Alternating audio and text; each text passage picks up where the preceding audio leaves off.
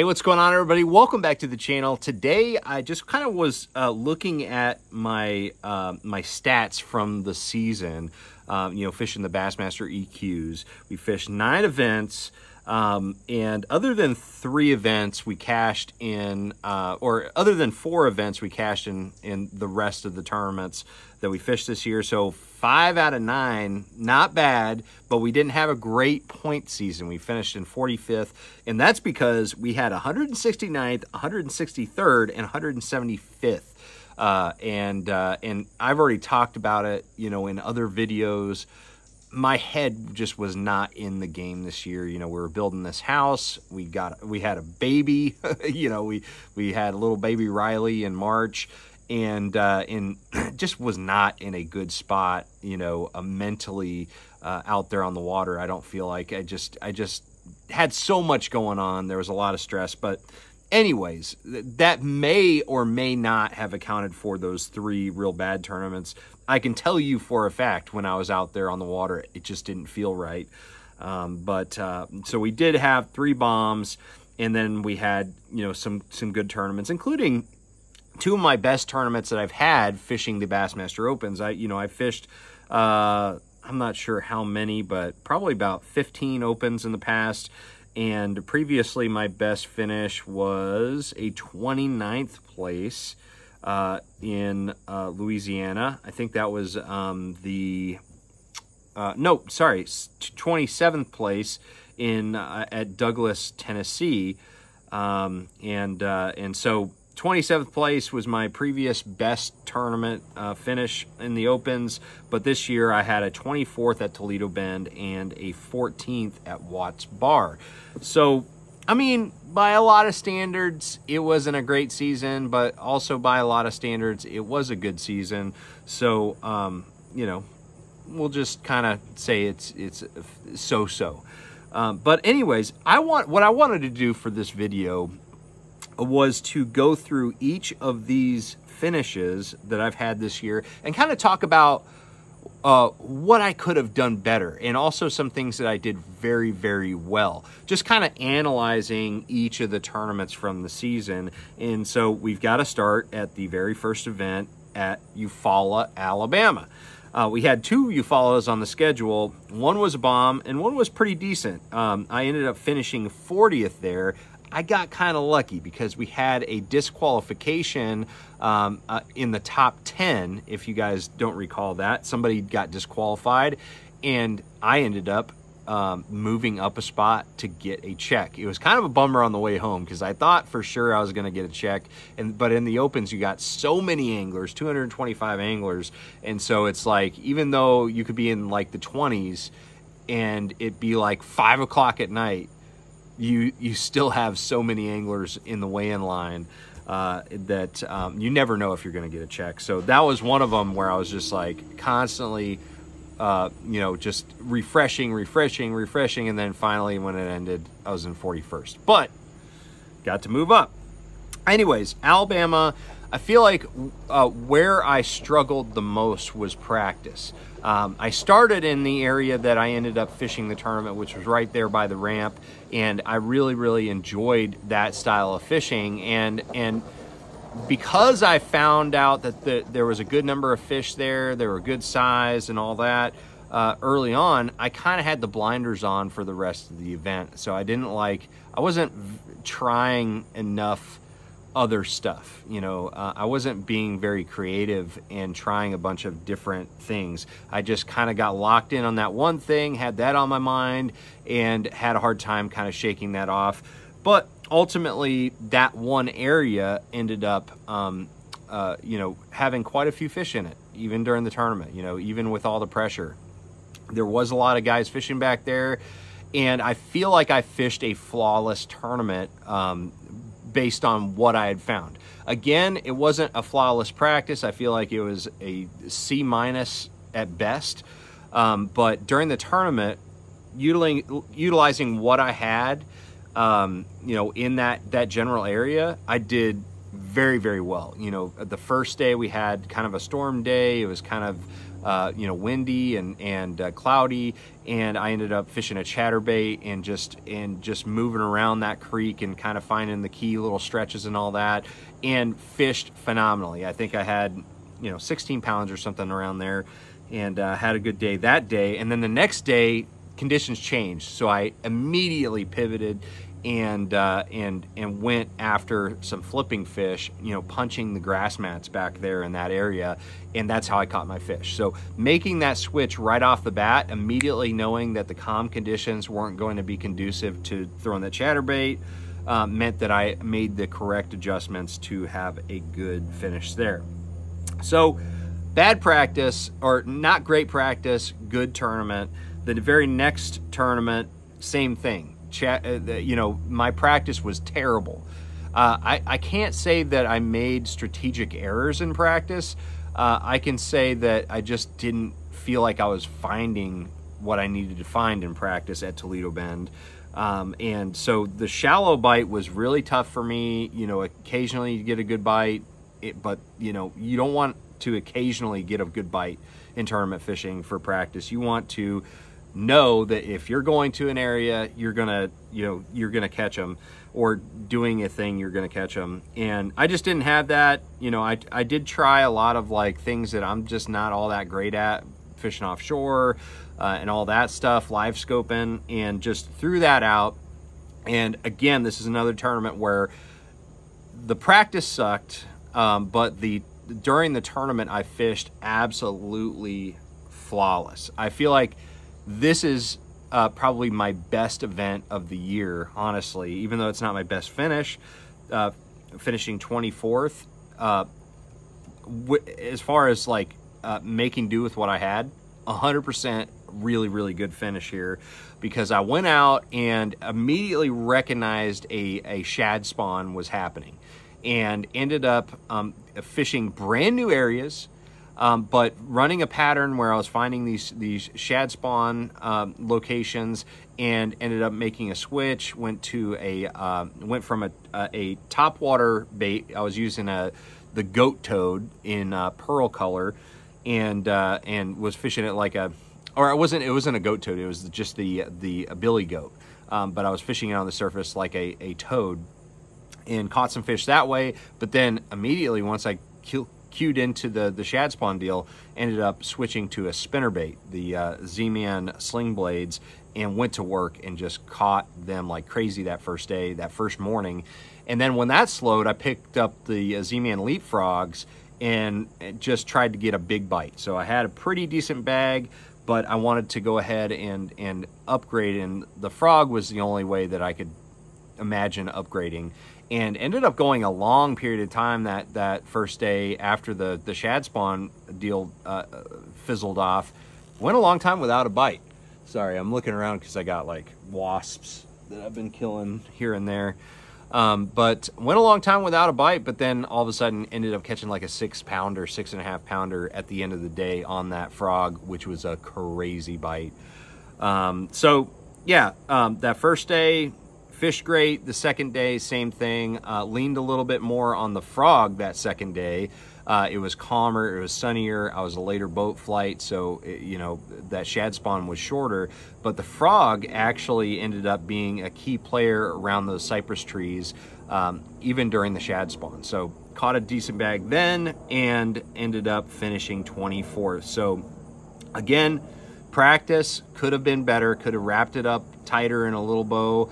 But the tournament, man, we fished really, really good. All right, so now we start getting into where things start getting a little shaky mid-season. We go to Bugs Island in Clarksville, Virginia. First off, shout out to the bed and breakfast we stayed at. What was the name of that place? Oh, shoot. We stayed at this beautiful bed and breakfast there, and I'll have to find it and just put it in the text below, but awesome place to stay. But anyways, Clarksville, Virginia, Bugs Island. The one thing that I had heard about this lake before going was that it's a good bush flipping lake, which is so right up my alley. It's not even funny. And so I was like really excited. I was like praying for lots of rain, high water conditions, and guess what? That's exactly what I got. But, you know, for some reason, I felt like I should start, you know, live scoping and really start looking offshore. And because I was starting to hear reports from some friends, like my buddy Joey Nania, you know, that they were catching them pretty easy off on these points with live scope. And I got so caught up in that, man. I had some good days of practice, you know, down the lake, but because I couldn't get anything going with live scope, and I ended up going shallow. But even though my best days were down in that Nutbush Creek area, down towards the dam in the clearer water, I tried to force the dirtier water up the lake for my shallow bite. So I was just like, you know, if there's going to be a shallow flipping bite in the bushes, it's probably going to be best in the dirty water anyways. So that's what I did, was I just focused all my time up there. And there was like, the bite was just dead. Like I didn't even think that there was a flipping bite going on, because the areas that I decided to try, it wasn't happening. But this is really where things went wrong. Instead of saying, okay, well, the bite's not happening flipping in this region, you know, in like Grassy Creek or whatever, I should go check the south end of the lake where I had my best days of practice, like the first couple days, and go flip that clear water. A lot of guys ended up finding those fish in the clear water, flipping those bushes, and unfortunately I did not, because I didn't go out there and try it. So I ended up just putting myself in the wrong part of the lake. So really bad practice, and I felt like I was fishing okay during the tournament. Like I felt like, even though my confidence wasn't like all that great, I felt like I was fishing okay. Mechanically, I felt like I was good. I felt like I was making good decisions with what I had. But ultimately, I just caught two really small bags, not even mediocre, pretty tiny bags, and never had any opportunities at any bigger fish. So, and I totally missed that flipping bite that guys got on the south end of the lake, or the, you know, towards the dam in the clear water. That's where they were smashing them. Guys like Bobby Lane, Andrew Upshaw. There's a bunch of guys that were just not just like grinding it out, flipping, but catching them so good. And so it's always a bummer. You're always going to miss something in a tournament, but it's always a bummer when the deal that you wanted to happen happens and you miss it completely. That sucks.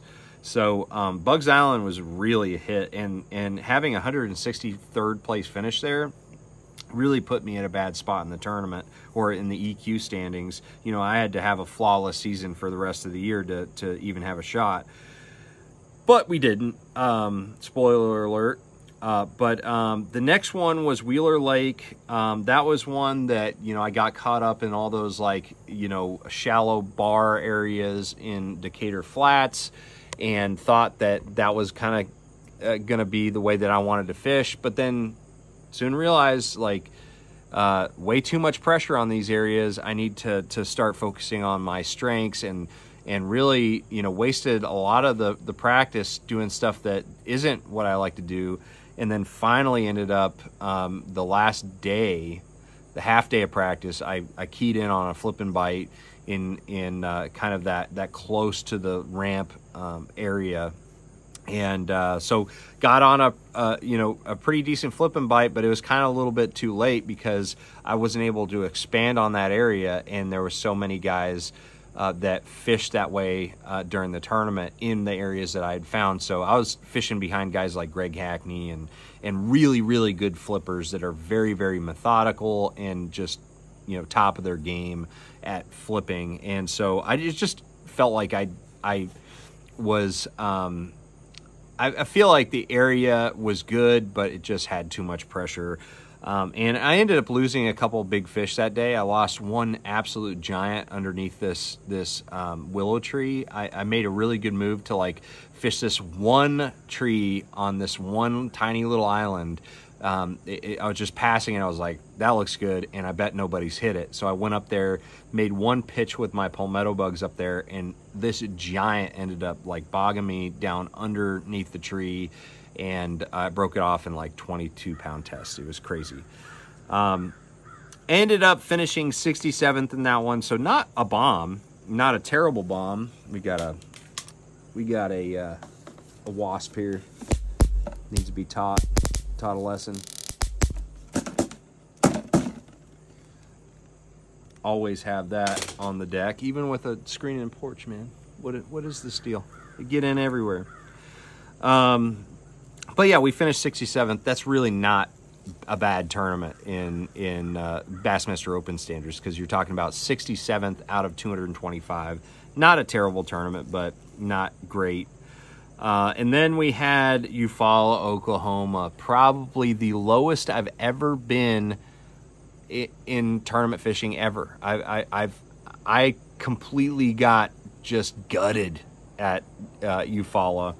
I was told before this event that I could fish anywhere on the lake and do well. I was just so focused on fishing shallow, and I found, like, the first 2 days of practice, I'm like, where are all these fish? I was fishing like all over the lake and avoiding like that main drag area where everybody was at, and was just not getting a lot of bites at all, you know, doing what I like to do, and really struggled. And then finally started launching right there where we were going to launch for the tournament, and immediately started catching fish. But I feel like it was a little bit too late, and the shallow bite ended up kind of like, you know, just disappearing. And I feel like I could have found something shallow, you know, fishing docks or something like that, and fish my strengths had I spent all of my time in that main drag middle of the lake area. But ended up again, I really feel like I just had too much going on in my life outside of the tournaments, that I just wasn't making good decisions during practice, and that really put me behind the 8-ball. Ended up fishing a lot of like the same stretches that guys ended up doing well, but I just could not catch them. I came in with 3 that first day, and then I was devastated. You know, I'll be completely honest. I was like, all right, well, that just ruined my entire Opens EQ year as far as standings go.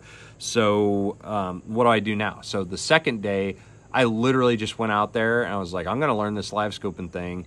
Went out there, and by the way, the first day I caught like 40 something fish, but only 3 keepers. So that was kind of frustrating. But the second day, I just kind of gave up. I've never given up ever in my tournament career, ever. But I went out there and I was just like, I'm just going to go see if I can figure out this live scope gig, because a lot of guys were catching them that way, and ended up going out there, you know, with like a jig and a Demiki rig or Ned Meeky rig, and trying to, you know, catch fish on live scope, and I still sucked at that. So don't tell me that live scope is so easy that anybody can go out there and win tournaments with it. It does take a lot of skill and time to kind of figure that out, and I definitely couldn't figure it out. And really, really down part of my career, but it also was a character builder tournament. You know, now that I've kind of, you know, got my head out of my rear, so to speak, at the end of the season here, I look back at it and I'm like, that was an awesome tournament as far as like learning things about myself, the fishery, and all that. So we finished 175th there. That sucked. Then we ended up going up north to the St. Lawrence River. The biggest issue with going up north for me is that I'm not a smallmouth guy. Yeah, I've fished a lot of tournaments in smallmouth territory, but usually for the majority of the tournaments that I've fished up there, I've always fished largemouth and a little bit of smallmouth.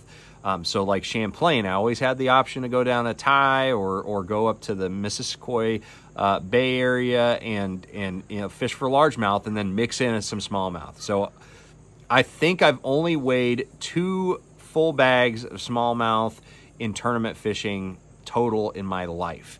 And both of those were in the same tournament on St. Clair a few years ago, or on Erie, but I ran to St. Clair. No, yeah, yeah. 2 full days of smallmouth, and then I went to largemouth after that. So I don't have a lot of expertise in smallmouth. Unfortunately, I still have a lot to learn. But the St. Lawrence River is actually a place I've cashed a check at before, the first time that I was there, and I fished largemouth in that tournament and mixed in some smallmouth. You see a trend here. And in this tournament, had something weird happen. I got another, these wasps are coming back to life. I got to show them who's boss. So, I didn't intend on just killing wasps while I'm sitting here in this video, but so St. Lawrence River, something weird happened. I was at ICAST, and flying back, I ended up getting some weird rash on the back of my calf that ended up getting infected. There's actually a major scar there still. It got infected. I missed the first day of practice and a partial of the second day of practice because I had to go to the hospital. And in Messina there, had to go to the hospital. I actually went to the urgent care first, and then they were like, "You've got to go to the hospital. You got to go to the ER. We can't do anything for you here," because it was like bubbling and it was like black and like purple, and it was gross and leaking. You know, it was just disgusting. But and I also had a fever associated with it. But we got through that. And, you know, I just did not utilize my time well. One thing about the St. Lawrence River is with your practice, you really want to focus in and hone in on what region you want to fish and then just triple down on it. You can't just bounce around from, you know, Waddington area or the Messina area down to, you know, the Clayton area or down by the lake and stuff like that. That's exactly what I did. So I had a shortened practice period already, but I just kept on bouncing around and spent way more time on the road than I did actually fishing. So obviously I set myself up for failure on that one. I will say, you know, I felt like I was fishing fairly good. That first day, I was actually releasing a lot of keepers because there were like 2.5 pounders that I knew weren't going to help me. So released a lot of fish, but then towards the end of the day, I was like, gosh, I really got to start keeping some of these keepers because I'll look kind of stupid. So I ended up only coming in with 4 that day, unfortunately. And then the next day, I was just like, I'm going largemouth fishing. I love largemouth fishing on the St. Lawrence River, so I'm going to do that.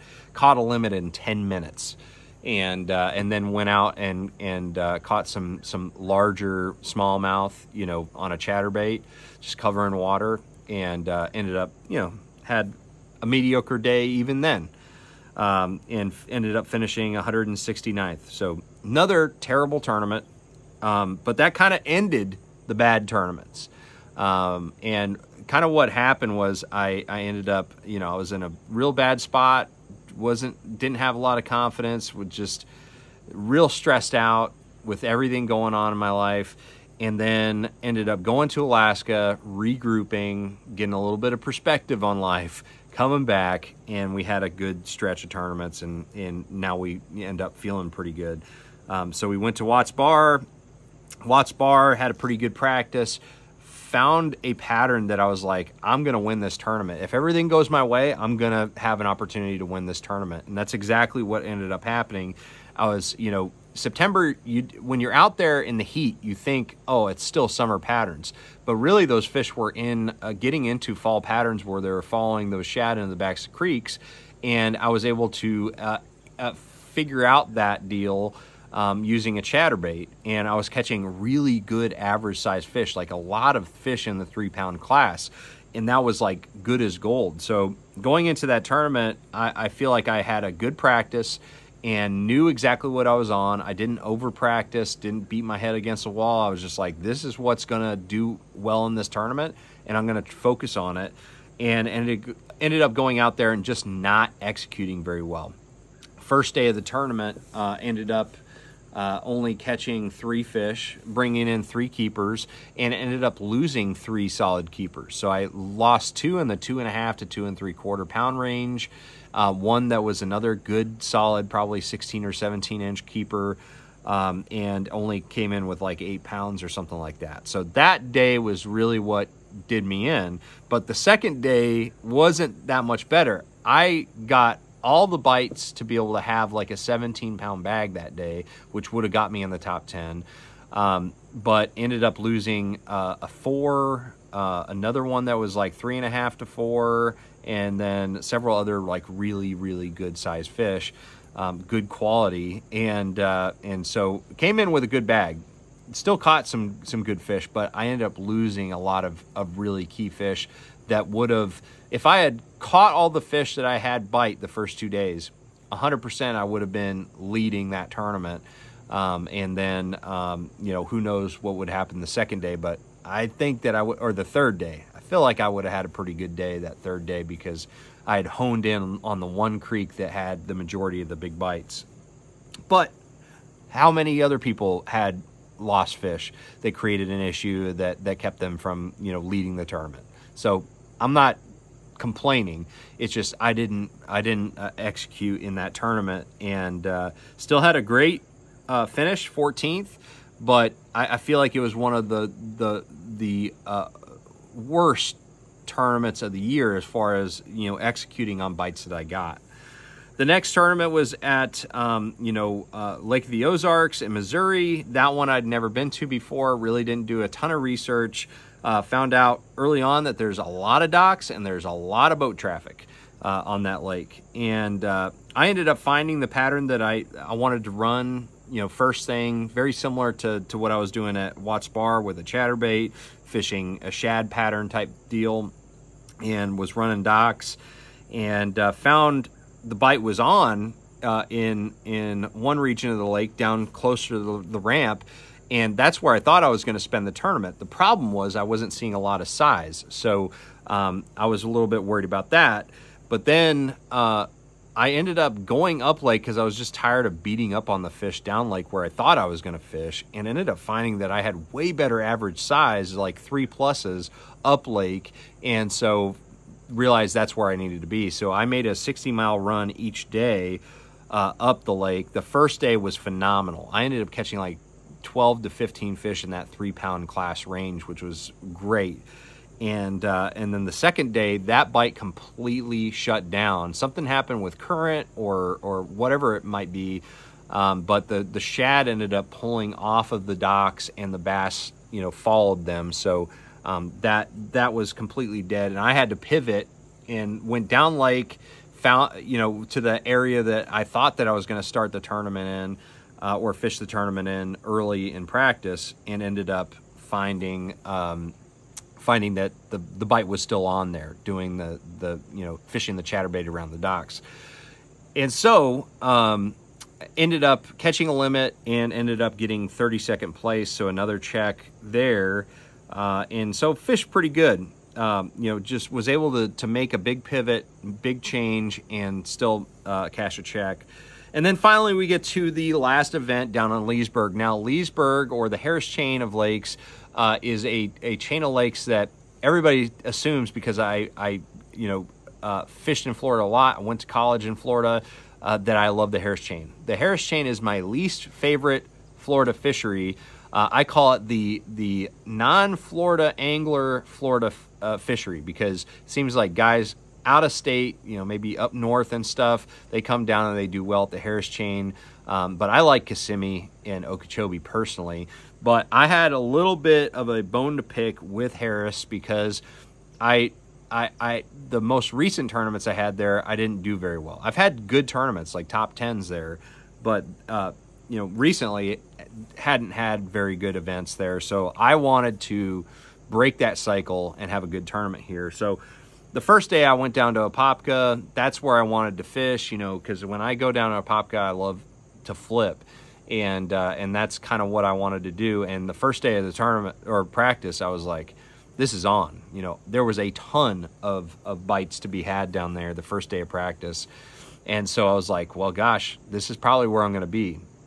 But then I ended up going to Harris the next day, and just didn't like it. It just didn't fit my style, you know, the way that I like to fish. So I started against what I said I was going to do, you know, before practice.